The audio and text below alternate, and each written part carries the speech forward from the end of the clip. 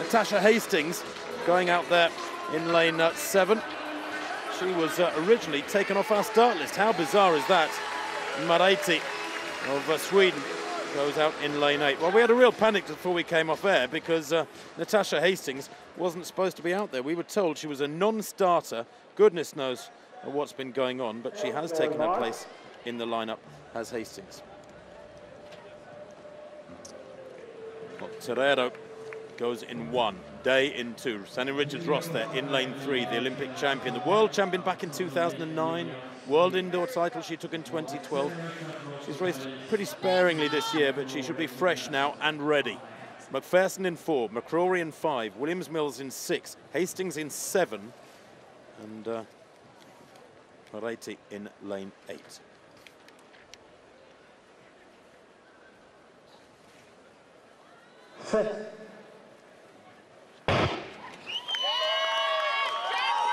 Well, away they go. The rain's still coming down. It's not really throwing it down, but it's heavy enough as they head into the back straight. And certainly Natasha Hastings there, left her picture, has gone off very quickly in lane 7. She's already picked up the Swede, Moretti. She's a token local athlete, Moretti. Very inappropriate, really, that she's here. She's only just run 53.8. White vest, third from left. But going well at the moment is Williams Mills. She likes to go out very hard and commit early, does Williams Mills.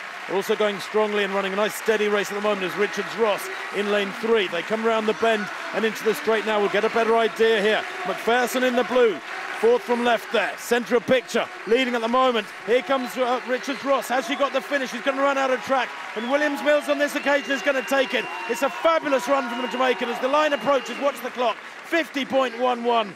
Yes, indeed, Richards-Ross did run out of track. She was closing so steadily and pretty quickly over the last 50, but couldn't quite get there. Novlene Williams Mills, well, I called her the nearly woman of 400 metres. Well, tonight she is the woman of 400 metres, the age of 32. She knows how to run these one-lap races, and she manages to stay clear. McCrory there going backwards in the blue, takes third, and Richards-Ross beaten by a metre.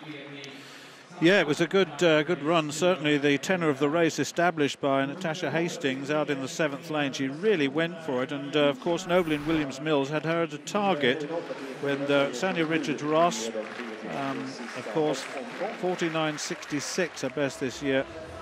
Confirmation of the win there for Novlene Williams Mills, beating a very strong field. 50.09 for the Jamaican ahead of Richards-Ross and McCrory.